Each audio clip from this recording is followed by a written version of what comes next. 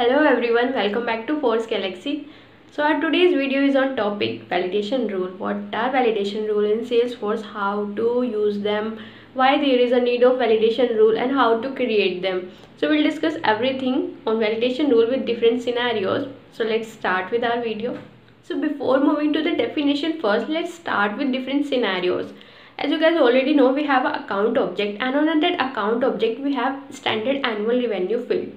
I wanted that annual revenue field should not have negative number and it should not exceed more than 10 lakh or 1 lakh. I want to set up some boundaries to this field. Similarly, we have account number and I want this account number should not be greater than 8 digit. That is, it should be exactly 8 digit of number. Similarly, I have a custom date field and I wanted custom date field value should be within the current year, should have the current year and the current month. So if all the above conditions are not met, then I don't want to save the record. I just want it to validate, that is, want to stop the user and want him to enter the correct details according to the expression or the formula I have set up. So now here comes the validation rule, that is to validate the record for the incorrect information, that is stopping the user to enter correct information according to the requirement or the expression I have set up. So now here comes the definition of validation rule. Validation rule verify that the data entered by the user meet the standards that we have specified before the user can save it. A validation rule can contain an expression or a formula, and a validation rule returns true or false.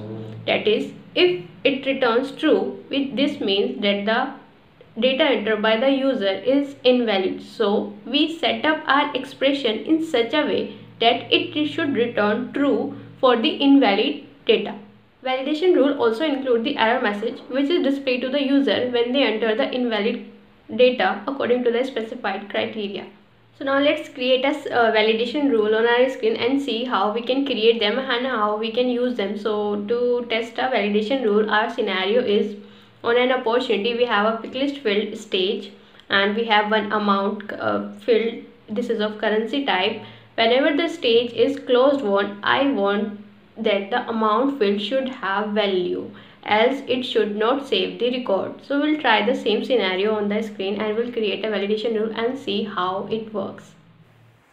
So here we are on our opportunity record.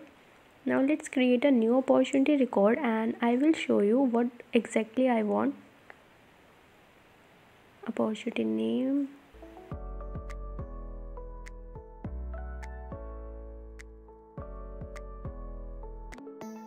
right now I have selected my stage as close one and I didn't provide it or I didn't put any value in the amount field. Here is the amount field, it is blank and I will directly save the record. Yes, without any amount field it saved my record and my opportunity stage is close one. I don't want this. I want whenever my stage is close one, I want amount field to be there. So to achieve this requirement, I will go with validation rules.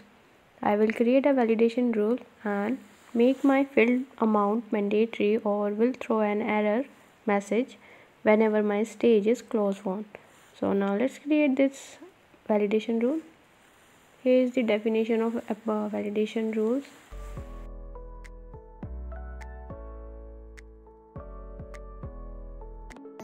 Or when to use them and how to use them. So now let's write the opportunity validation rule name. Amount to be mandatory if opportunity is close one.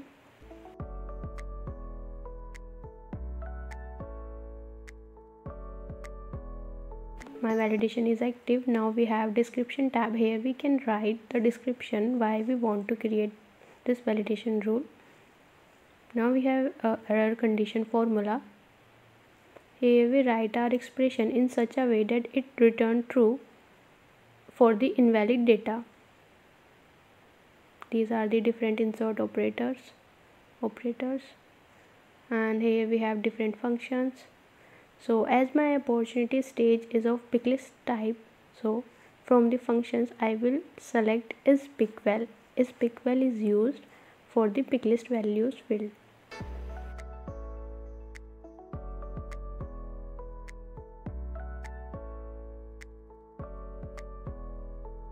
We have to write our pick list value, pick list field name, and it is a stage.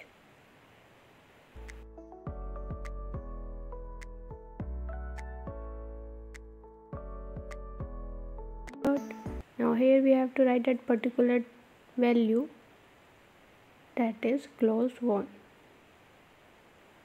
Now I have two conditions, that is if my pick list is close won, and next if my amount is null or is blank. So I will use AND operator for both of them.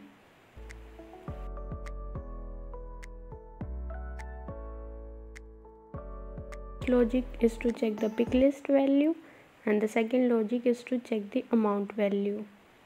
So now next is if amount is blank, we have is blank function also.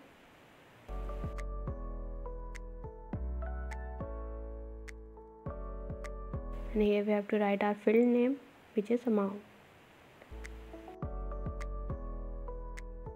Both the conditions returns true, it will going to throw an error or an error message to the user to enter the value for the amount. Now let's check the syntax. No syntax error. Now we have next error message. Here we have to write our error message, what we want to show to the user.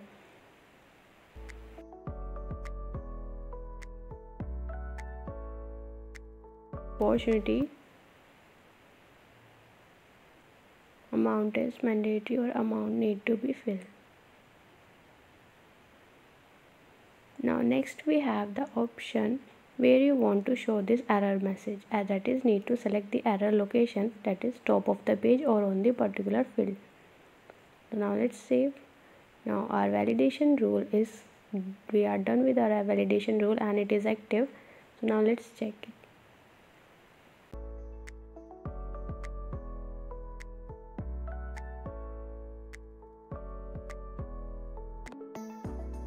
Record which we have saved, and now let's see, will it validate or it will save it again without amount. Now let's try to save it. No, it has thrown the error message because my conditions return the true, that my stage is close won and my amount is blank. So it returns the true, and in true condition it throws the error message. If I change this stage, will it throw? No, because now conditions are not met. So this is the simple scenario which I have discussed with you for the validation rules. Similarly, I can have the scenario like if my opportunity is close loss, then the loss region should be mandatory. So again I will create the validation rule to achieve this. Now come to the limit. The active limit of the validation rule is based on the different editions.